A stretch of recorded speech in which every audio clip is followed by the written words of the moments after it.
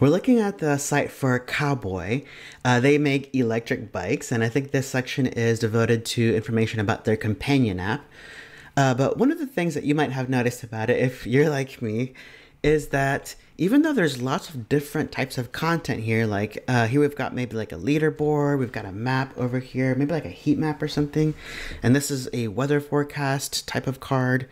Even though it's all really different types of content, it feels like it's all part of the same system because all of these components are nested inside of the same aspect ratio cards.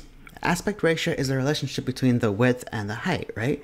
So since they all have that same ratio, it kind of feels like they're part of the same system. So really masterful use of the aspect ratio here.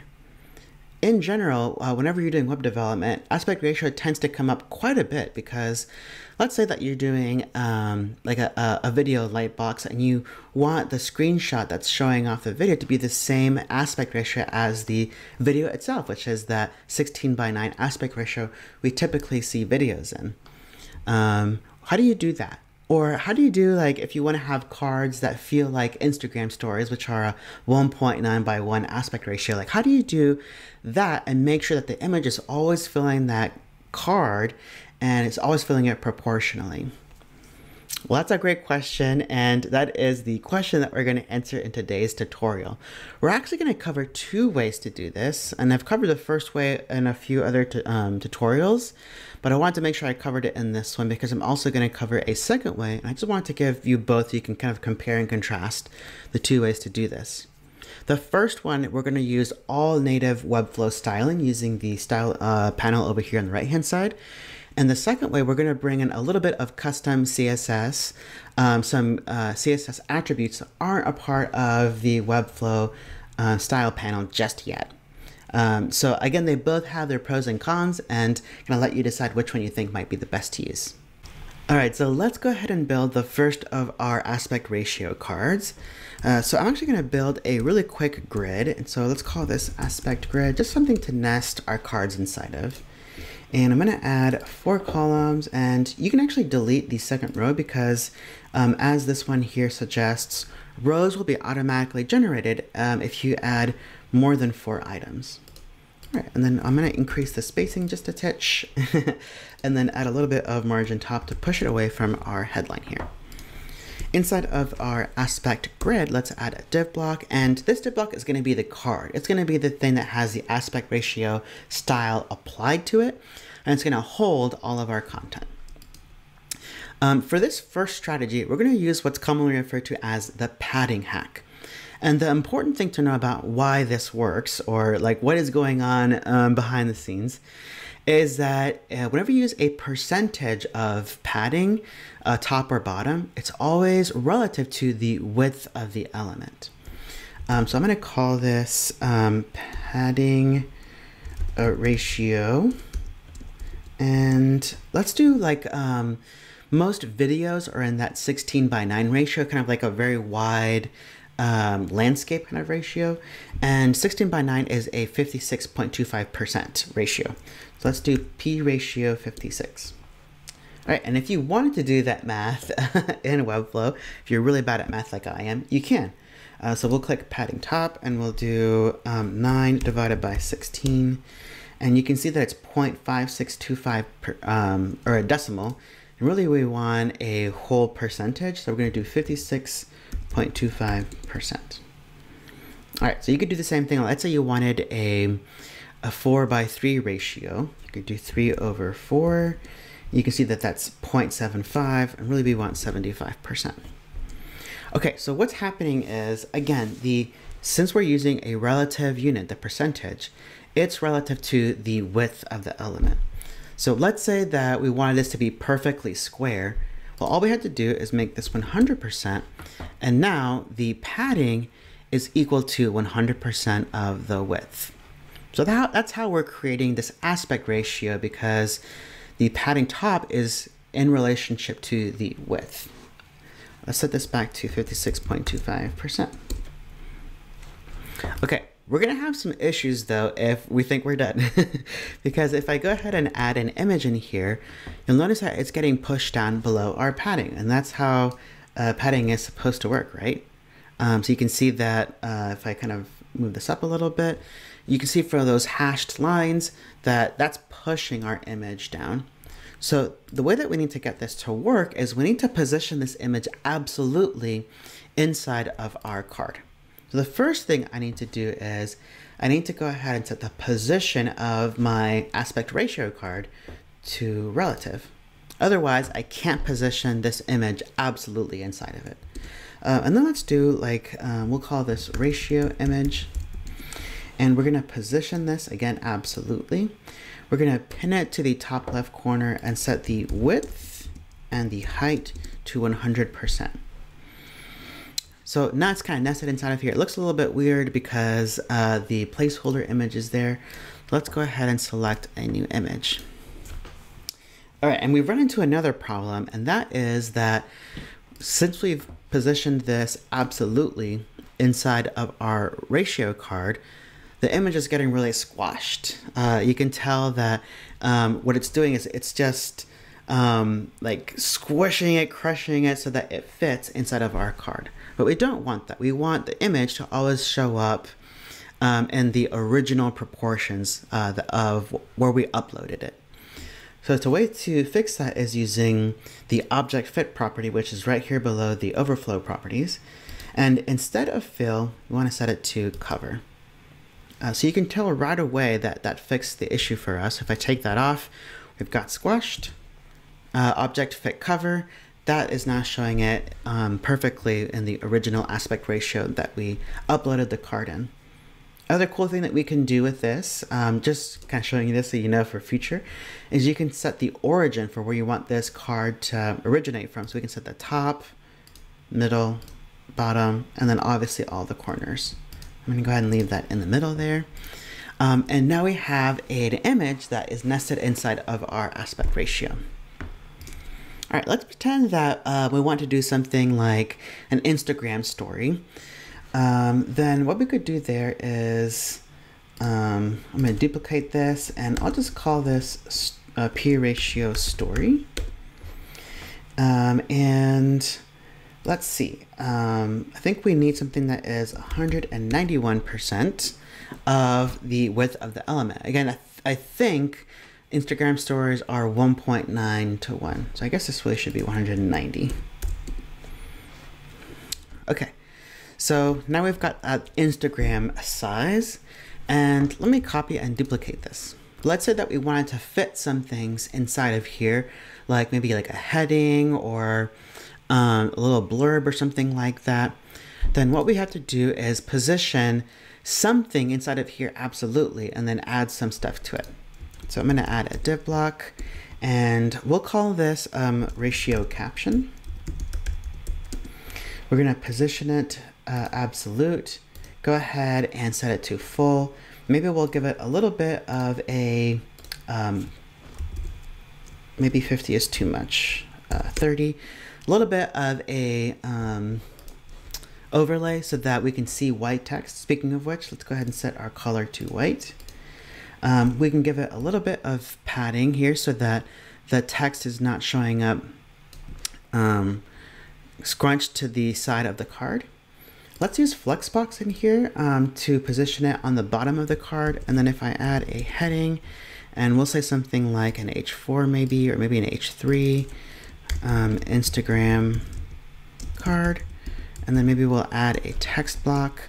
And this can be something like, what is today's date? Like November something? November, I don't know what it is. Okay, there you go. All right, so now we've got like a caption in here that's sitting on top of our image, and that's how we can kind of nest things inside of there. So the wonderful thing about this is, let me actually go ahead and delete this one.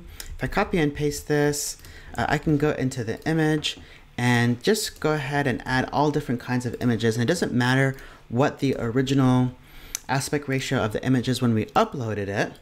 It's going to show up constrained inside of our card, but the image is going to show up proportional to its original proportions. So other thing maybe we can do is, if we want to, we can go ahead and add a little bit of corner radius, like 24 pixels. And that's actually not going to work because we need to set overflow to hidden. All right, now we've got some nice kind of rounding off of our images. All right, the other thing that I want to mention that you can do, just so that you're aware of this, is responsively, we can change this on like tablet, mobile, and landscape, all that stuff. So let's say that when we got to mobile, maybe let me go ahead and delete all of them but one. Maybe this felt like it was just too tall. Whenever you scroll through, it just never seems like you can actually see all of the story. Well, what's nice is that we can come into our padding and we can just decrease this, and maybe we want it to be 100% on mobile for whatever reason. The awesome thing is that our image is still nested inside of there. It's still filling the card out. It's showing up proportional. It's not getting squished. All we have to do is change this one style. Our caption is still nested inside of here. Maybe we just want to tweak a little bit of the padding so that on mobile it's not too crunched in, but very easy to get this kind of be responsive, which is nice. Okay, so before we move on to the next style or the next way to do these image ratios, I want to point out the pros and the cons. So the pros of this specific strategy is that it's all native to Webflow. We've done it all using our style panel. We haven't had to use any custom code, which is awesome. It's always much preferable to do that than having to use custom code. Now, the issue though is that we're using absolute positioning. And whenever you use absolute positioning, you always have to be very careful that you're not going to get yourself into trouble. Okay, so let me add another div block in here, and let's use the 56 ratio that we used earlier. And then let's add the same image, and let's add the same caption as well. All right, so here on desktop, we're kind of getting away with how small this is, but it might be that when I get into here, we might have some issues, or maybe if this content was a little bit more, Instagram card with a much longer title that takes up 4 lines. Okay, so you can see what I'm driving at here is that this is not a responsive proof way to do this, because since we're using absolute positioning, we're getting all of this overflow when the size of our card is not enough to fit the content inside of it. Okay, we're actually seeing that same thing happen here on desktop. The next way to use aspect ratios actually solves this issue. So the pro of it is that the card will increase in size and allow for the content inside of it if it exceeds the aspect ratio, which is really nice. It's much more responsive, foolproof. But the con is that it uses a custom code, and it's something that we have to manage inside of an embed or in the project settings instead of all through the Webflow style panel, which is definitely preferable. Let's go ahead and build another aspect ratio card, but this time let's go ahead and use the second method for creating aspect ratios. And to do that, we're actually going to use the relatively new CSS property called aspect ratio. Again, this is not in the current Webflow CSS style panel as of November of 2021. But what it's looking for is this CSS property aspect-ratio, and then it's looking for these values, and the first one is width, and the second one is height. So you can read more about it here. I'll mention that this article is linked in the description box below. And by the way, I looked it up on Can I Use in terms of how much browser support does this have. And you can see that it has really, really generous wide support across a bunch of different browsers, with the exception, of course, of Internet Explorer and a few other ones. But in terms of Edge, Firefox, Chrome, and Safari, the main ones, those are all covered. Okay, so let's go ahead and add another grid, just like the one that we used previously. And then we're going to add a div block, and this is going to hold our new aspect ratio card. And so we'll just call it aspect ratio. And let's do the same one. Let's do Instagram size. Okay, so I'm going to copy that, and then I have an embed up here. The first thing we need to do is add our style tags, and that indicates to the browser that this is CSS that we're about to add. And then inside of here, let's add our aspect ratio underscore Instagram class. And we need to add a period in front of it to indicate that this is referencing a class. And then if I come into my article, I can just go ahead and copy and paste this. And there we are. Now to make this the Instagram size, we want that 1.9 to 1 ratio, right? Well, the first one is the width, so that one can stay there. And the second one is 1.9. So I just go ahead and save that. You can see that we now have that same kind of size that's created, which is awesome. The other cool thing is I can add my content right in front of, right in here. So remember when I added the image earlier with the padding hack? Well, with this one, we're not using the padding hack, so it's actually fitting inside of our card. I think we used 3, just like it would in a regular box. And let me go ahead and copy this date over here and paste that in. Okay, so we can also use Flexbox on this to get it to the bottom, just like we did with the other card. And this is all inside of the same aspect ratio. So what's really nice about this is we're condensing this and merging classes into one awesome reusable class. And we can even add our padding inside of here. So I think it was 32 pixels or so. And to get our image in here, we would just kind of follow the same strategy that we did earlier, which is set this to position relative, and then grab one of our ratio image classes and bring that in. Now we are going to run into a problem here in that since the image is positioned absolutely, it's going to show up on top of our text. A super easy fix for that. We can add a div block. We can nest our heading and our date inside of here. And then we want to make sure that the image is on top of here, and then add a class of position relative. And that immediately positioned the text on top of the card. If I go into my aspect ratio, I can go ahead and make the font color white. And again, because the image was positioned absolutely, it's a positioned element. These elements previously were non-positioned, they were just static, so position static. That means that no matter what, the image is going to show up on top of the text. But now that they're inside of this position relative element, they're going to respect the order here in the navigator or the DOM. So if I move this position relative element on top of the image is going to show up on top of the text. All right, so that was the easy fix. And then we can also just go ahead and steal our caption. So we can paste that in there, and we can get rid of the duplicate content, and our ratio caption is now just functioning like a little overlay. Okay. So let's go ahead and copy and paste this just to show you that no matter what image we add in here, it's going to display the images in the correct aspect ratio. How about that one? Okay, so really awesome that with this one class, we can do so much just by applying that aspect-ratio property to it. All right, what about the video? And what about, we've talked about the overflow issues. Whoops. We've talked about the overflow issues with this strategy. So let's test making sure that we can create a card this small, and it's going to increase in size to allow for content to display there. Okay, so let's add a div block, and we're going to call this video ratio. And oh, I've already got one in here. So we'll do aspect ratio video. Okay.